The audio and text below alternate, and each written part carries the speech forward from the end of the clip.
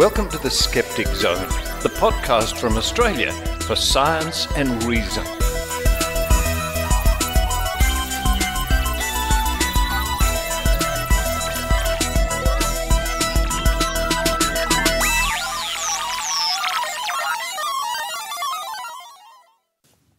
Yes, it's the Skeptic Zone podcast, episode number 651 for the 4th of April 2021. Richard Saunders coming to you from sunny Sydney, Australia. Wherever you are in the world, I hope you're having at least some sort of little break over Easter to enjoy yourself, to maybe go for a nice walk.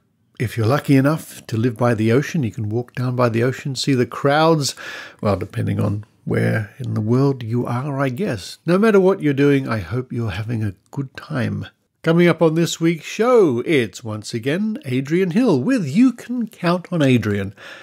Adrian is going to tell us about her battle with migraines, and something with which I sympathise, because starting when I was about 13, 12, something like that, I have also suffered from migraines, not so much in the late years, not so much in the past 2 decades. They were on the decline quite a lot, but certainly when I was a teenager into my 20s, the migraines would come frequently. And if you have never had one, good luck to you. But those who do get migraines know exactly what I mean. They can be dreadful. Simply dreadful. And I sort of know when one's coming on, even if sometimes it's a painless migraine. Sometimes there's distortion in the visual field, so to speak, which is a bit weird, but simple thinking abilities are thrown out the window. Concentration says goodbye and goes on a little trip. It's hard to do basic things like spell words or arithmetic.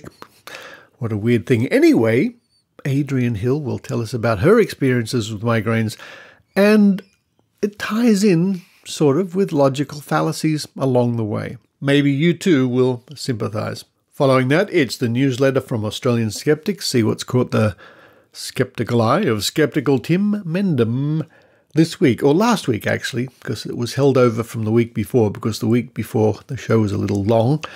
Anyway, Skeptical newsletter. Then it's an update on the COVID-19 clunkers, the COVID-19 conspiracy theories collected at covidconspiracy.cloud. Now you can click this link on the show notes at skepticzone.tv. It takes you to a webpage where people have uploaded screen captures and photographs of crazy COVID conspiracy theories and bad medical advice. And this might be timely because I see from reports around the world there could be a new surge of COVID-19. In fact, I think there is in certain places in the world. Following that, it's a quick visit by the skeptical fairy godmother angel from the internet, who's going to remind us that we can still watch skeptical events online. Then, to round off the show, it's a trip to Trove, the treasure trove of digitised newspapers and so on from Australia. This week we're going to be looking at references to superstitions published in Australian newspapers over the decades. Is it bad luck to listen to the Skeptic Zone while mowing the lawn? Well, I don't think so. Who knows? Stay tuned at the end of the episode for a very important announcement from me, but now it's time for me to run downstairs. Maybe there'll be a chocolate Easter egg in the fridge? I'll find out. While I do that, I hope you enjoy the Skeptic Zone.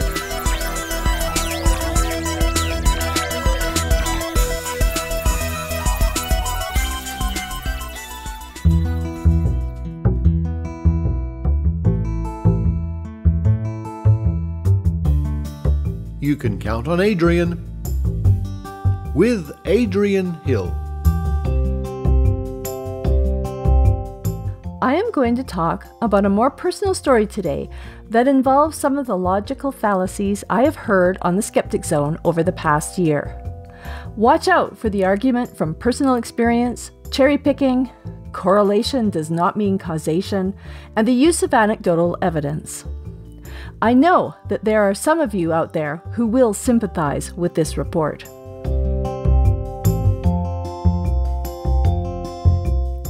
I have suffered from migraine headaches with some mind-bending auras for most of my life. What is a migraine? Well, according to the Mayo Clinic, migraine can cause severe throbbing pain or a pulsing sensation, usually on one side of the head. It's often accompanied by nausea, vomiting, and extreme sensitivity to light and sound. These attacks can last hours or days, and many people experience a warning aura. I am not referring to the apparent glow of an energy field that some psychics claim to be able to see around people. I am referring to strange visual and other nervous disturbances that occur prior to a migraine happening. My auras have ranged from the common zigzag through the center of my vision to looking at myself in the mirror and seeing my jaw and eyes shift so I looked like a Picasso painting.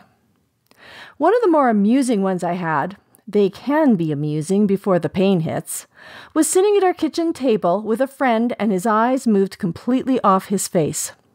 After watching the wonder of eyes floating in the room for a while, I excused myself to take my medication to help reduce the symptoms that were likely to come within the next hour. There is a lot of debate about the causes or triggers of migraine.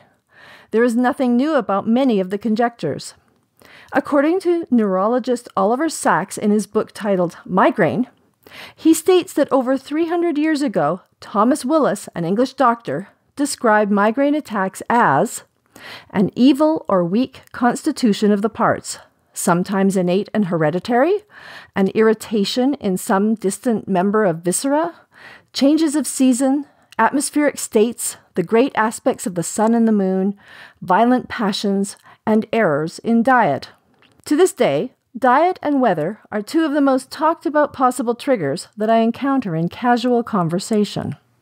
Most neurologists I have seen over the years have asked me to track my migraines to try to determine triggers. Though my first neurologist told me I had little hope to avoid them since both of my parents suffer from them, and 2 of my 3 children get them, continuing the hereditary trend. So, 35 years ago, when I was first diagnosed with migraine, I began charting them, usually in 6-month spurts. Over the past 3 years, I haven't missed a day. Years ago, I tried many diet changes, no sugar, no nitrites, no alcohol, no caffeine, which were prescribed by a naturopath before I knew that ND stands for not a doctor. And it seemed to work. Did I finally find my answer? Unfortunately, no. The migraines always returned with a vengeance. At the end of my sugar and caffeine deprivation and a week of terrible migraines, I decided to have a great chocolate feast. Surprisingly, the migraines stopped. Should I conclude that eating large amounts of chocolate is the answer? I think most people would laugh at the conclusion and know that this would be a ridiculous thing to do. But when it comes to the weather, this seems to be a common approach. I live in Calgary, Alberta, where Chinook winds and severe temperature changes are the norm. A Chinook is a warm and gusty westerly wind that originates in the Pacific Northwest and moves over the mountains and meets with the prairie cold. There is a distinct arch visible in the clouds, and large temperature swings from cold to warm within 24 hours or less are typical. If someone gets a migraine the day of a Chinook, most people I talk to automatically attribute the cause to the change in barometric pressure that results from the weather. This hypothesis led me to a question. If it is the barometric pressure, then does traveling over a mountain pass or flying in an airplane trigger a migraine? For many years I have asked, with genuine interest, this question of people who tell me their migraines are triggered by Chinooks. Only 2 have said yes. On the other hand, one of my friends, unbeknownst to me, decided to track her migraines after me asking these questions. She told me a few months later, to her surprise, there didn't seem to be a link after all. Recently, it was suggested to me by a medical practitioner that my March month of terrible migraines was caused by severe weather fluctuations and not by my new antidepressant. She stated that this issue was published in our local news. As I said, I logged my migraine symptoms, medication taken, and severity of pain, so it was easy to compare the weather pattern history with my chart. What I found was that during my 6-day stretch of migraine, the weather was very stable. It did not fluctuate much at all. The previous month, however, had some crazy temperature swings, and I had only 1 migraine. To be clear, I really do not know if Chinooks can cause migraines. I am not a neurologist. I just know they don't for me after years of tracking, comparing, and discussing with specialists. In a 2013 review called Migraine and Triggers, Post Hoc Ergo Proctor Hoc by Hoffman and Rickober, experts don't seem to be sure either. In the review, it was found to be possible that low temperature, combined with relative high humidity and low atmospheric pressure, may be associated with an increased incidence of migraine attacks in a subgroup of migraineurs. What I found interesting here is that with a Chinook, the temperature goes dramatically up, not down. And the review has the usual statement included when studies have small sample sizes or are retrospective and self-reporting in nature. Results need confirmation by larger, carefully controlled and designed clinical studies with long observational periods to exclude potential confounding factors. Another thing that has puzzled me for years is why I have never heard people in Calgary blame their migraines on the severe thunderstorms we get here every spring and summer. At least I don't remember anyone claiming that thunderstorms cause their migraine. The temperature and wind speed can change dramatically in a very short period. Yes, this has been studied too. Most of the studies suffer from small sample size and conclude it may be possible there is a connection, but better and larger studies are needed. Now let's get back to my favorite subject, chocolate.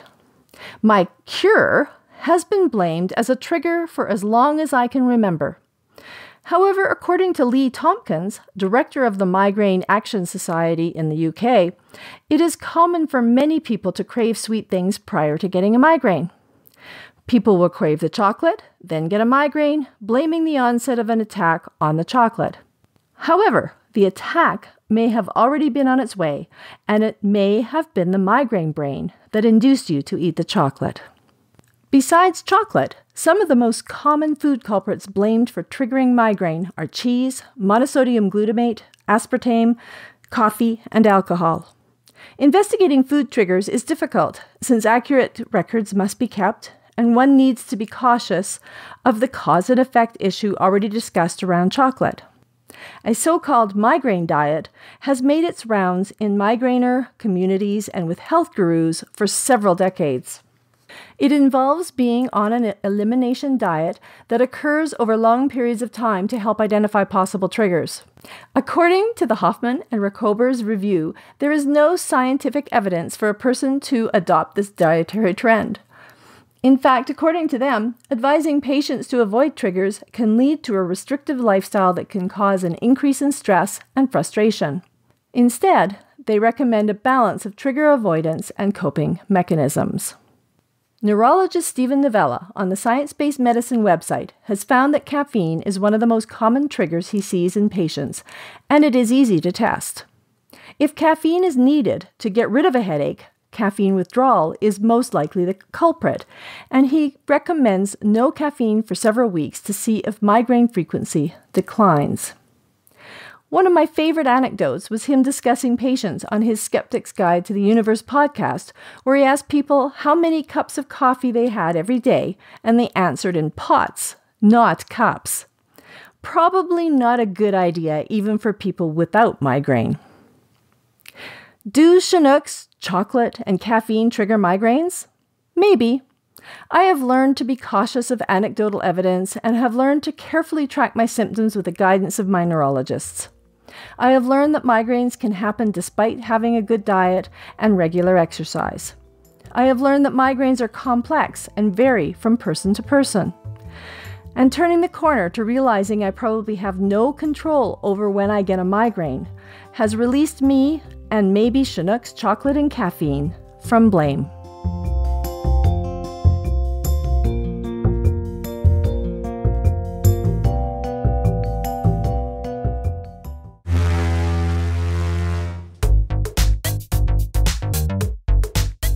Hi folks, Maynard here. I hope you're all enjoying your skeptical time with Richard here. Man, there's a lot of learned listeners to this show, but do you know who sang Rockabilly Rebel and how well that charted in Finland? That's pretty important stuff you need to know. You never know when you're going to need that kind of stuff. So how about you come along and join Richard and I at the amazing We Don't Care quiz.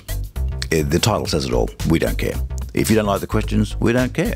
If you don't like the answers, we care even less, if you can say that grammatically. But that's what's going to be happening. We don't care. And if you want to find out when it's on at 8:30 live. Play along live with us on the live stream video at Maynard's Facebook page. That's me. Or maynard.com.au. There's a link there on the front. See you later. Come on. Let's hear it for Finnish Pop.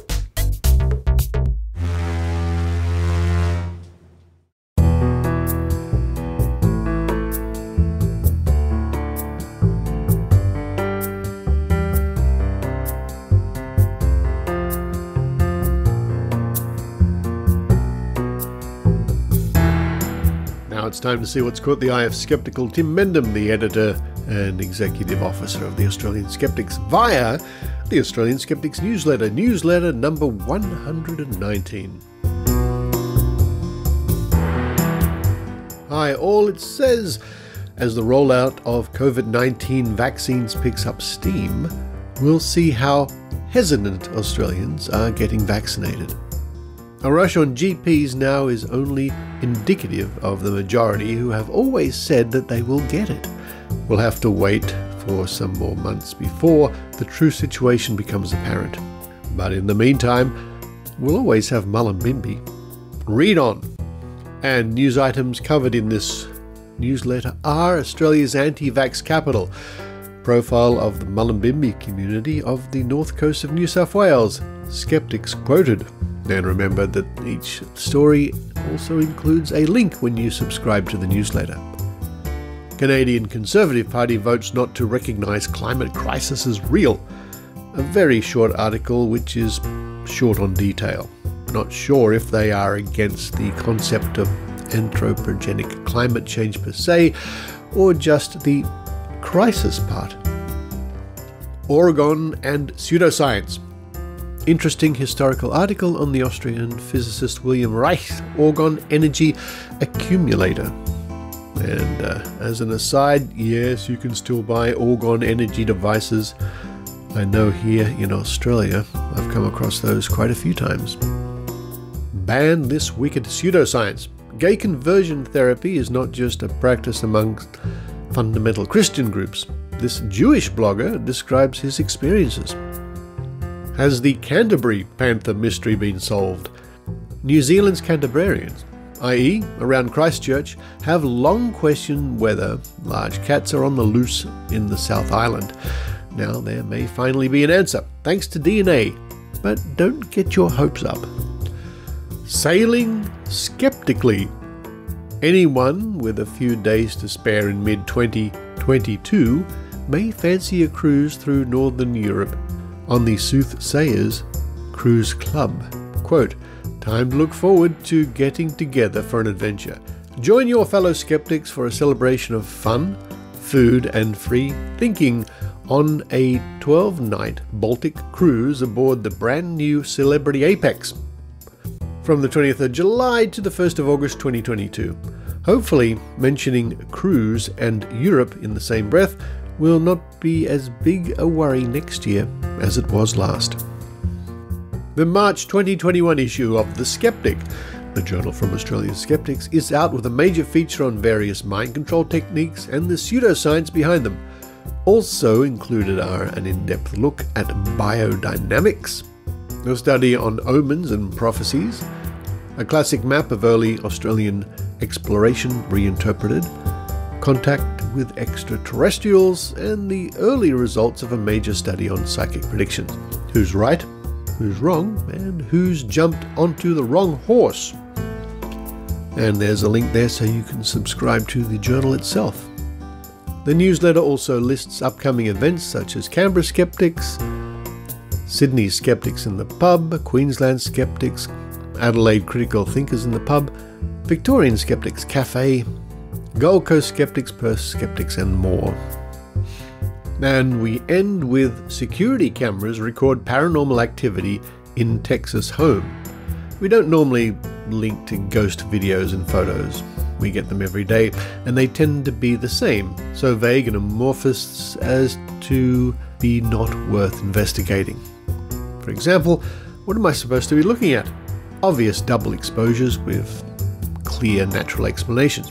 Spiders on security cameras is a common one, or blatant fakes. but we thought we'd throw this one into the mix just for the record, and in case you haven't seen one lately. Ask a few questions. Why do these things only move one way? Strings pulling? Why are all these security cameras in odd locations around the house? To film what's going to happen? And how can that dog sit down so calmly after witnessing a paranormal event? My pet human's doing something silly again? Honestly, these are pretty typical. Now you can subscribe to the Australian Skeptics newsletter by visiting www.skeptics.com.au and signing up.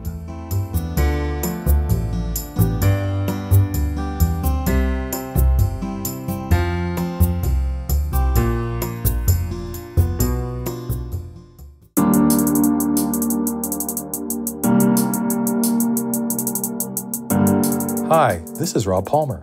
I write the well-known Skeptic column in Skeptical Inquirer Online, and I'm a team member of the Guerrilla Skeptics on Wikipedia project, GSOW. But you fine folks may know me because I contributed segments for several episodes of this podcast. Check out my interviews from SciCon 2019, starting with episode 576.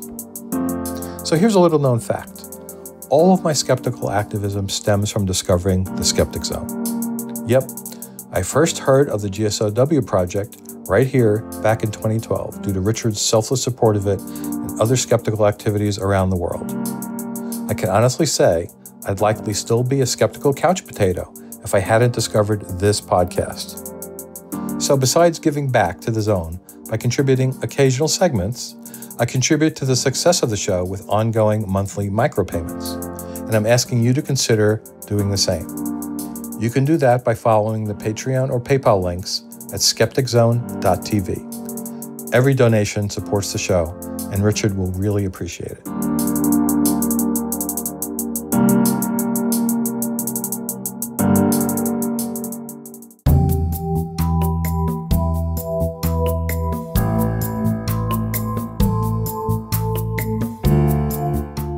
Now I think it was about this time last year, or maybe, it's hard to say, maybe May or June. Isn't it strange how the year gets away from you, especially with such a crazy year as 2020, that I suggested a website be set up to collect all the coronavirus conspiracy theories, to catalogue them, to have them archived so people could reference them. And that came to fruition in the form of coronaconspiracy.cloud. And that link is on each week's show notes. And I thought it was time I had a quick look to see what, over the last few months, what new coronavirus conspiracies and nonsense has been put on Facebook or on the internet in general, road signs, whatever. And I'm delighted to say, in a funny sort of way, there are lots of entries here. People have been uploading things to coronaconspiracy.cloud. Well, let's see now. Here's a classic one. COVID-19 is a false flag operation to usher in New World Order. And another one here from last year. Somebody's standing next to a giant banner. It says, COVID-19 is a false flag operation to usher in the New World Order. There we are again. They are forging death certificates to inflate the figures. Do your research. Say no to martial law, mandatory vaccinations, one world currency, cashless society. So it's really good that people are actually taking photographs of these things in the street, as it were, and posting them to this archive. Here we have another one. Let's see what it says. I'll click the link. All you have to do when you go to coronaconspiracy.cloud is you click the thumbnail, or you can do a search. And up pops the item in question, plus a little bit of background. Here's one from Facebook, it would appear. Coronavirus cocktail. Healy Medical Board. Golden Circle Pure. Fitness Circulation. Meridian 2 Lymphatic System. Bioenergenic Balance 1 Immune System. Bioenergenic Balance 2 Bacteria. Deep Cycle Clean All. Gold Cycle Care. Running these frequency programs daily to keep an immune system in tip-top shape. Healthy Frequency Healing Australia. Wow. And the person who's uploaded this says promotion of a quack bioresonance device, the Healy, to treat coronavirus, making up nonsense Healy Medical Board. Fanciful claims, Meridian Bioenergetic. Fanciful claims indeed. Another snippet here. What's this one? With a weird graphic that says COVID 5G, Gates, World Health Organization, everything's in there. New Templars. COVID 1DG map fully explained. Interview with Dylan Lewis Monroe. Here's one. It says Ovid, O-V-I-D, is Latin for sheep. COVID starts with a C, which also means sea, S-E-E, in ancient languages. 19 was known as the number of surrender in ancient times. See Ovid 19 equals see a sheep surrender. Well, that makes about as much sense as just about anything I've seen. Another one here from a MD, holistic psychiatrist. Oh yeah. Strand of human hair. It's images. Strand of human hair, 15 microns in diameter, and then tiny little coronavirus, 0.12 microns diameter. Then a circle representing the surgical mask, diameter filtration capacity 2 to 10 microns, basically trying to say that the coronavirus is much smaller than the holes in the surgical mask, which is an old argument I've heard for about a year now, but of course the virus itself just doesn't waft out all on its lonesome. Another posting on would seem to be Facebook from Sally Ann Scharf. Firstly, viruses are not living organisms or living microbes. They do not have a respiratory system, nor do they have a nucleus or digestive system. Viruses are not alive and viruses are not contagious. Oh boy. The fear behind coronavirus, for instance, is wholly unwarranted. Forget everything you think you know about viruses and bacteria.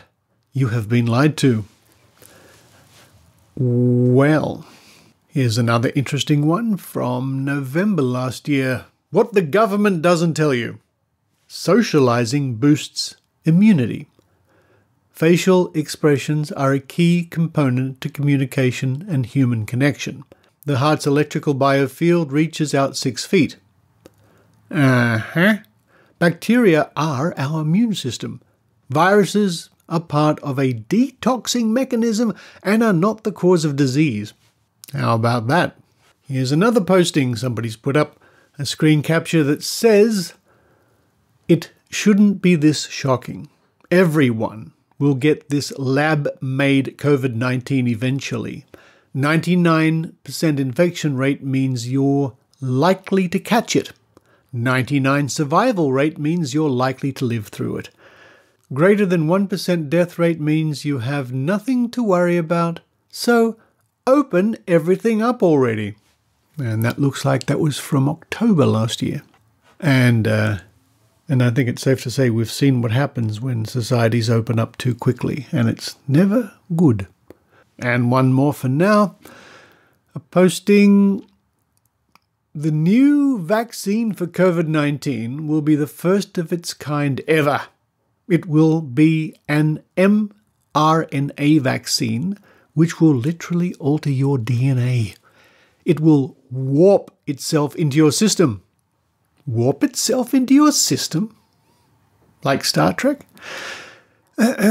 You will essentially become a genetically modified human being, complete with an image here of some DNA.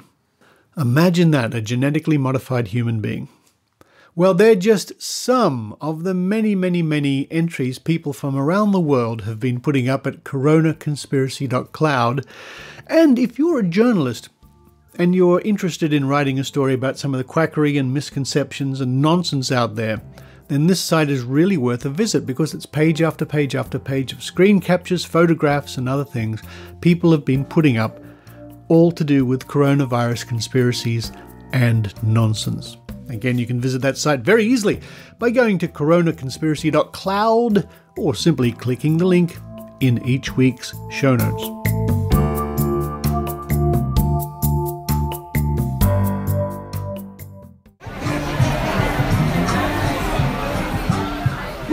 drinking. Hey, oh, drinks, hey.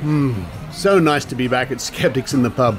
Yes, Richard, it's great that COVID-19 is a thing of the past and we can gather together and not wear masks. Although I will occasionally, in special situations, you know what I mean, don't you? This beer tastes better than I remember. And this beer glass is much bigger than I remember. Oh, thanks for this. I'll get the next round. No need. All the beer is free tonight. Free? Oh, wow. Did you hear that all the anti-vaxxers and flat earthers have changed their minds? What? Really? Yeah. They're now busy writing apology letters to the whole world. They're really busy. They're going to have to sharpen their pencil, if you know what I mean. Look. It's Lara coming over here with a plate full of food. Hi, you two. Did you know that the food at the bar is free tonight? Anything you want. Really? You have to try the lobster and chips. Lobster and chips? Oh, wow. This is like a dream. And this pub now has recliner chairs, a free foot massage for everyone, and vouchers for Uber rides home. Oh, wow. Hang on. This seems too good to be true. Who's the guest speaker? It's not bloody Brian Dunning, is it? Let me see. This is odd. It says here it's the skeptical fairy godmother angel from the internet. The skeptical godmother fairy in... You know, that sounds familiar.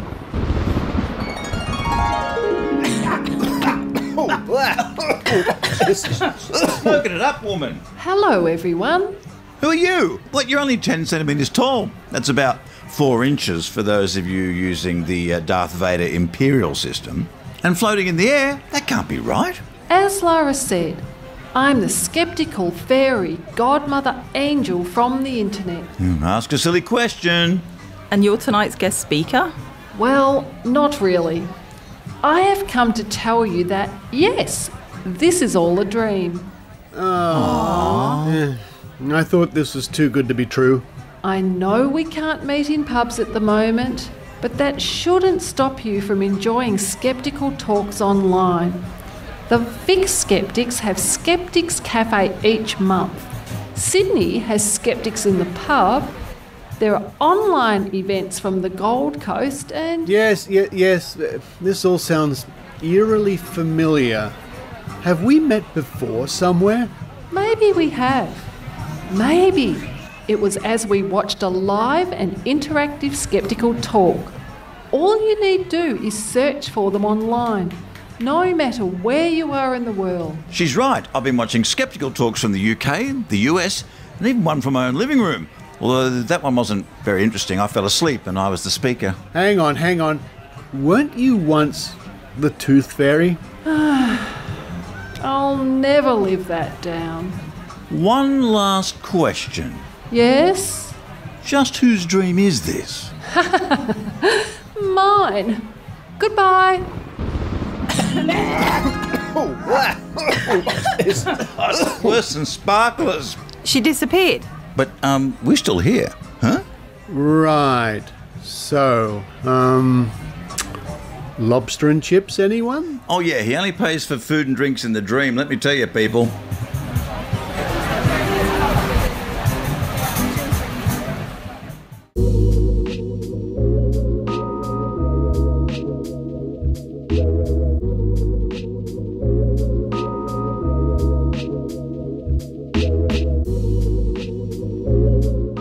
Yes, it's time to look into the treasure trove at trove.nla.gov.au, the digitised resource of Australian newspapers, gazettes, periodicals, etc. Thousands of digitised articles, complete magazines, complete catalogues of newspapers going back decades and decades and decades. And this week I thought we'd do a search for the term superstitions. And I was amazed at how many returns that search resulted in. So many, but here are a few picked at random. From the Queenslander, which was published apparently from 1866 to 1939, Saturday the 30th of April, 1921.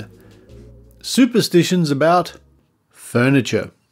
One day someone will issue an encyclopedia about superstitions, and it will be one of the most voluminous encyclopedias yet published. Such is the credulity of the human race. There are an extraordinary number of superstitions about furniture, says a writer in John O. London's Weekly. Anybody can smash a chair, maybe an antique of great beauty and value, but nobody will have the shivers. Whereas, if a cheap, ugly looking glass is broken, some people will have fits.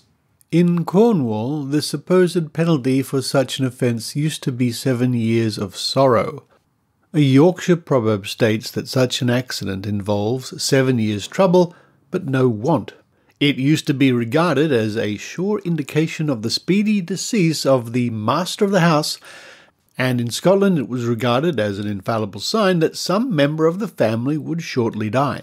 It was supposed to be the height of ill luck to see the new moon reflected in a looking glass through a window pane, and some mothers carefully prevented their youngest child looking on one until a year old. Mirrors were regarded by our forefathers as the most effective means of divining secrets. There is a tradition that the gunpowder plot was discovered by Dr. John Dee, a famous magician of that time, with his magic mirror. There is an old engraving in a prayer book, printed by Bassett in 1737, showing a circular looking-glass with a reflection of the Houses of Parliament by night, with a person entering carrying a lantern. There was a popular superstition once that fine glass, such as that of Venice, would break if poison were put in it. There is much curious folklore about the bed. Bedsteads were always placed parallel to the planks of the floor, as it was considered unlucky to sleep across the boards.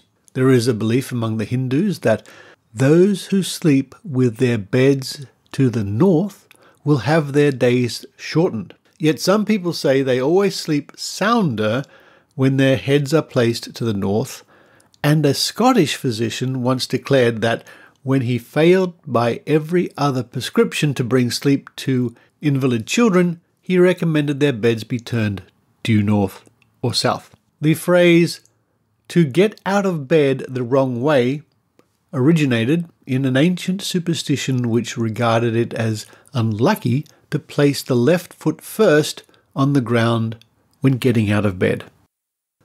And the next item that comes to us is from the Newcastle Morning Herald and Miners Advocate, published on the 3rd of March 1885. Superstitions about the moon. There are a numerous class of influences which popular opinion has imputed to our satellite, and which, however absurd they may be, have prevailed among mankind in almost all countries and throughout all ages. The influence of the moon upon the weather is almost as firmly believed in today as it was a century ago, and should you attempt to deny it, you run the risk of being treated as an infidel, or looked upon as not being exactly square in the upper story. Besides its influence on the weather, the moon is held responsible for a great variety of influences on the organized world. For instance, the circulation of the sap in vegetables, the qualities of grain, the goodness of your vintage are severally laid to its account, and timber must be planted, transplanted, and felled, the harvest cut down and gathered in, the juice of the grape expressed, and its subsequent treatment regulated, at times under the circumstances having determined relation to the aspects of the moon, if excellence be looked for in these products of the soil. Pigs must be killed, and their subsequent treatment related also according to the age of the moon. According to popular belief, our satellite also presides over human maladies, and the phenomena of the sick chamber are governed by lunar phases. Nay, the very marrow of our bones and the weight of our bodies suffer increase or diminution under its influence. Nor is its influence limited to mere physical and organic effects. It extends its sway into the region of intellectual phenomena and notoriously governs mental derangement. Another prevalent notion in some parts of Europe is that the moon's light is attended with the effects of darkening the complexion. Also, that it facilitates the purification of animal substances, and that oysters and other shellfish become larger during the increase than during the decline of the moon. Births are supposed to be influenced by the moon, as it is a prevalent opinion that they occur more frequently in the decline of the moon than in her increase.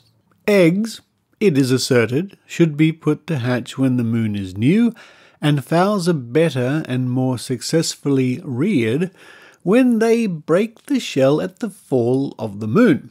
Maidens, also wishing to know who their future lord and master is to be, must visit a running stream at midnight by the light of the full moon, repeating the words, full moon, reveal to me who my sweetheart is to be." Thereupon the loving swan will appear, if not in substance, at least in shadow.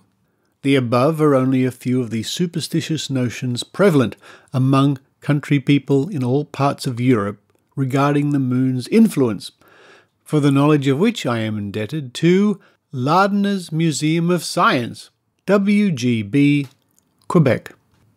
The next one comes to us from the Newcastle Morning Herald and Miners Advocate, and this time it's from the 24th of December 1907. New Year's superstitions. In the north of England, it is considered unlucky for any inmate to go out of the house on New Year's Day until someone from without has entered it, and the first foot across the threshold is watched with great anxiety. The good or bad luck of the house during the year depending on the first comer being a man or a woman. In Lancashire folklore, it is related that should it be a female or a light-haired male be the first to enter a house on the morning of New Year's Day, it is supposed to bring bad luck for the whole year then commencing. Various precautions are taken to prevent this misfortune. Hence, many male persons with black or dark hair are in the habit of going from house to house on that day to take the New Year in, for which they are treated with liquor and presented with a small gratuity. So far, it is the apprehension carried that some families will not open the door to anyone until satisfied by the voice that he is likely to bring the house a year's good luck by entering it. The most kindly and charitable woman in a neighbourhood will strongly refuse to give anyone a light on the morning of New Year's Day, as it is most unlucky to the one who gives it away. As bearing on the last named superstition, it is asserted that in the North Riding of Yorkshire, those who have not the common materials for making a fire generally sit without one on New Year's Day, for none of their neighbours, although hospitable at other times, will suffer them to light a candle at their fires. If they do, it is believed that one of the family will die within the year.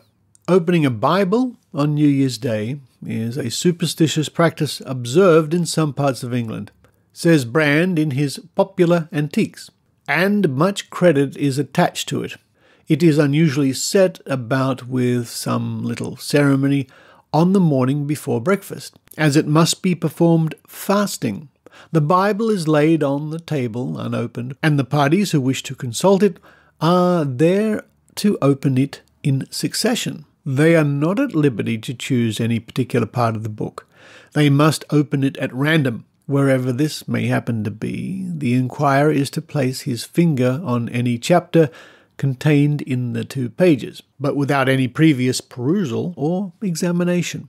It is believed that the good or ill fortune, the happiness or the misery of the consulting party during the ensuing year will be in some way or other described or foreshown by the contents of the chapter. As a rule, although customs the origin of which dates back to the misty days of the dim and distant past, have been transplanted in Australia, with the people of distant lands, superstitions having stayed at home. This new country is not a congenital home for the elves, fairies, witches and warlocks of Europe. There is nowhere for them to hide, for the sun shines all the year round, and the compulsory education system is not friendly to them. I like that last line. That says a lot, actually. The more educated a society is, the less superstitious, by and large. And finally, we come to an article from the Albury Banner and Wodonga Express, published on the 26th of May, 1915. Superstitions of the stage and dressing rooms. If a chorus girl whistles in the dressing room while she is making up for the stage, she is immediately thrust outside, no matter what the state of her attire, made to turn around 3 times, knock at the door, and apologize on being readmitted. She may sing, shout, dance, or show her merriment in any other form, but whistling is supposed to put a blight on the performance, and only the novices indulge in it. The whistling girl who refuses to apologize is unmercifully ragged.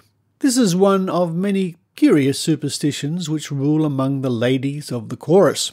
In the process of making up, a hare's foot is used.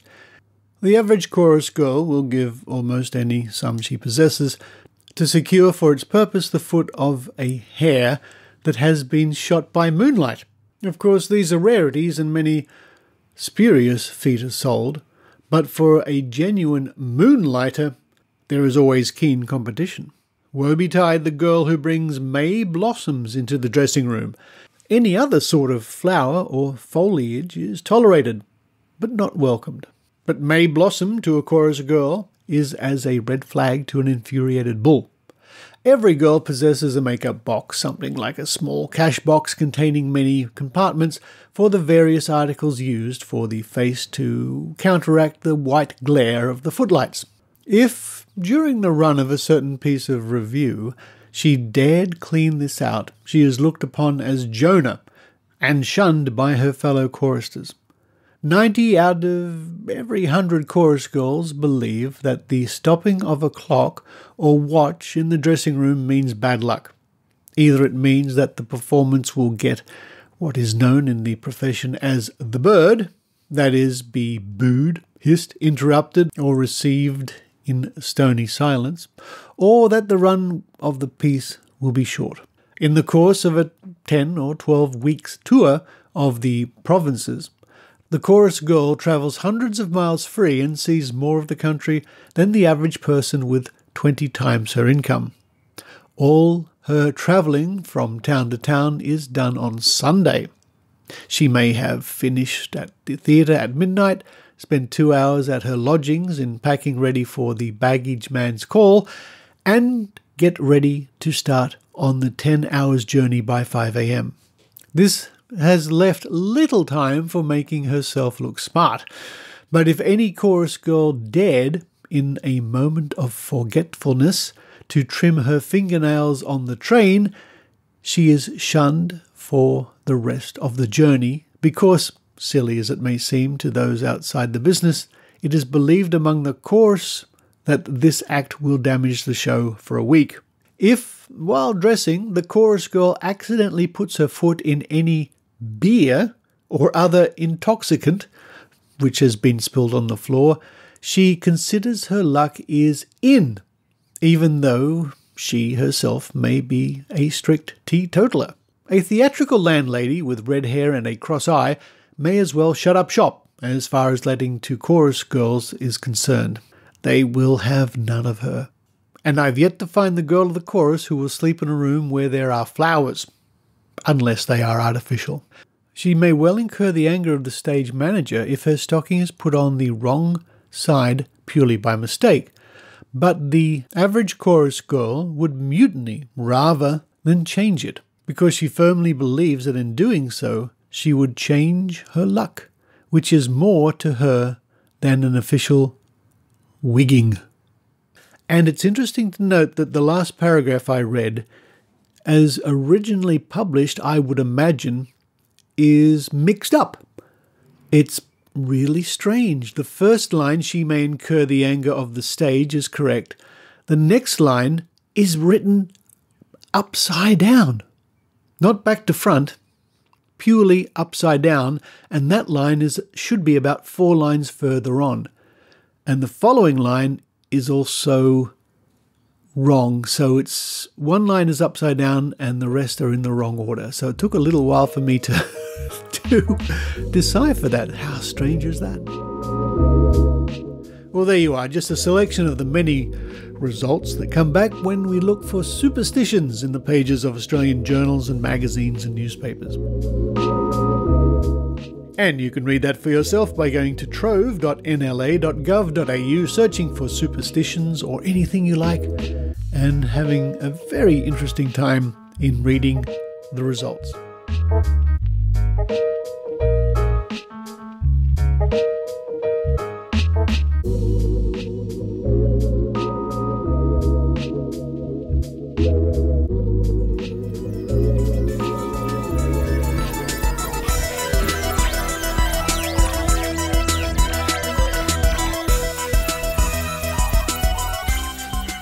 Thank you for listening to the Skeptic Zone. Now, it's Sunday here in Australia, Sunday the 4th, and this evening live on Facebook at 8:30 Sydney time, and the clocks just went back last night.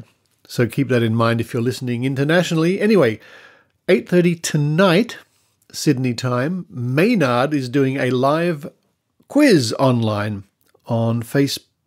And you can find out more by visiting maynard.com.au.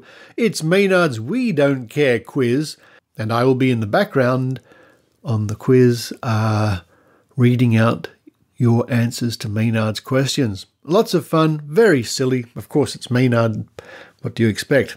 Check it out. If you can join us live tonight, Sydney time, that would be great. A couple of weeks ago on the show, you would have heard Adrian Hill talking about the Great Australian Prediction Project, something that's been going on for quite a few years now. I'll be giving a talk about that project for the Canberra Skeptics. Canberra Skeptics proudly present the Great Australian Psychic Prediction Project. Now, this will be Tuesday, the 13th of April, at 6 p.m. here in Australia. Canberra time, Sydney time, Melbourne time, Brisbane time. It's all the same at the moment. And for more information on how to book your place for that talk by me, just visit canberraskeptics.org, a link in this week's show notes. And coming up in May for the Canberra Skeptics, another talk, What is Humanism? And that will be on the 12th of May. A talk by Anne-Marie Cosgrove. It's a Zoom talk. For tens, even hundreds of thousands of years, humans have been wondering about their place in the universe and pondering fundamental questions about their existence, such as, how can I understand the world? How can I find meaning and fulfillment in life? How can I find comfort when I am grieving? How do I deal with fear of my own death? Oh, it's a bit serious. How should I behave? What is right and what is wrong? For information on those two talks, again, just visit canberraskeptics.org. Thank you to the people who continue to support the Skeptic Zone at skepticzone.tv via Patreon or PayPal. Much appreciated. In fact, my monthly Patreon money will be coming in tomorrow, the next day, something like that. And that helps pay the bills here at the Skeptic Zone. And thank you to those people who have bought some of my digital prints of photography from my online store, and you can get to that store by going to skepticzone.tv, scrolling to the bottom of the page where you can get some free samples of my digital photography to download off Wiki, and then check out the store, and you might want to buy one or two. And that, of course, helps keep the show going. But now it's time for me to be going. So until next week, this is Richard Saunders signing off from Sydney, Australia. You've been listening to the Skeptic Zone podcast. Please visit our website at www.skepticzone.tv for show notes, contacts, and to access the back catalogue of episodes going back to 2008. You can follow the Skeptic Zone podcast on Twitter at Skeptic Zone, visit our Facebook page, or leave a review on iTunes. You can also support the Skeptic Zone via Patreon or PayPal. The Skeptic Zone podcast is an independent production. The views and opinions expressed on the Skeptic Zone are not necessarily those of Australian skeptics or any other skeptical organisation.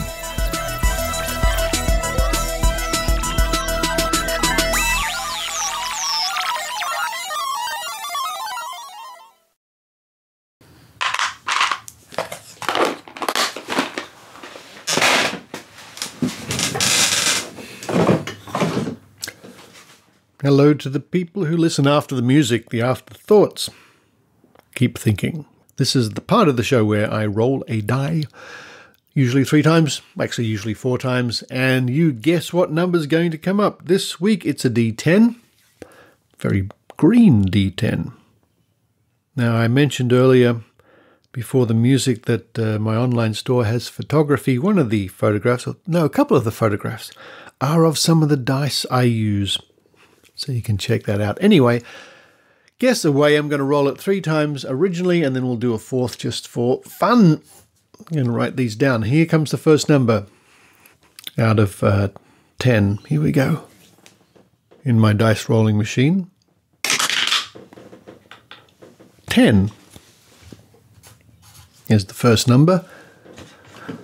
Did you get 10? Here comes the second one. 6. And third roll, 1, very evenly spread today. And the supplementary, the extra number at the end, just for fun. Another 1. Here we go, folks. The numbers you want are 10, 6, 1, and 1. And a bird out the window.